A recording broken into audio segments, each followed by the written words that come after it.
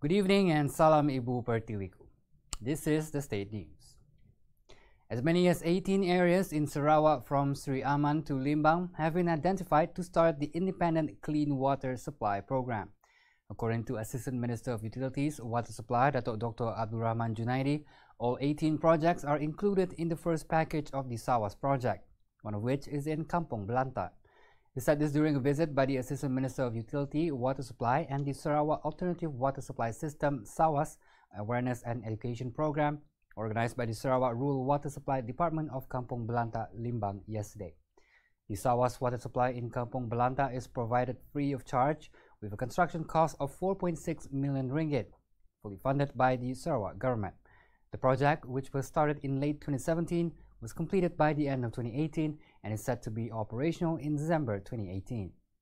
Dr. Abdul Rahman added that the Ministry of Utilities and JBALB had been given KPIs for 2 years from 2020 to 2021 to implement the 56 SAWAS projects. Paving ways for new local talents, mainly among the youth of Sarawak, Bakat Kamek will be having their final concert tonight at Dewan Undangan Negeri Dun Lama. Graced by Sarawak Chief Minister Datuk Patik Abang Zori Tun Abang Haji Openg, this program is also aimed to promote and instill the importance of education for the continuous growth of local talents. While collaborating with Uniraza, Sidma College Sarawak is also offering a joint scholarship to the lucky winners as to honor the talented youth of Sarawak for their hard work and dedication throughout the program.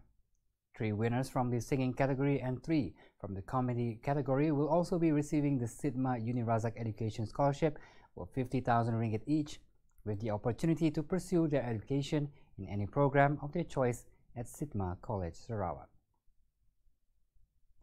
Well, that's all the news updates for now. Stay tuned for more. I'm Razi Ahmad. Thanks for watching.